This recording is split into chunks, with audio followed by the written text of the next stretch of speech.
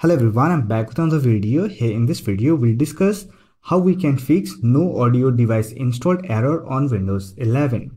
So with that being said, let's get started. When you try to increase or decrease your audio on your Windows system, if you're getting no device found, then you can simply try out this troubleshooting method.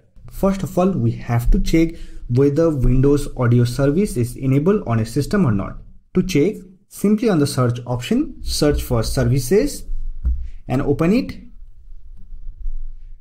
and here look for Windows Audio. So here we have the service. Select it, right click on it, then click on restart. After that, simply close the services window and try to control your audio. If this method does not work for you, then you can simply try to update your audio driver. For that, right click on start button, click on device manager, and here look for sound, video and game controller category. Simply expand it, and here you will get all your audio driver. You have to update all the audio driver on a system. Before that, if there is any audio driver that are disabled on a system, you have to enable it.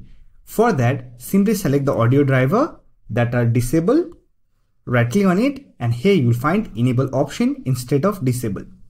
After that, you have to update the driver.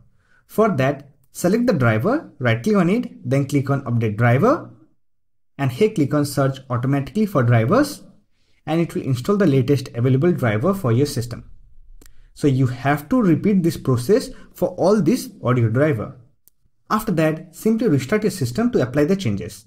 For that, click on start button, click on power icon, then click on restart, and it will fix no audio device is installed error on your Windows 11.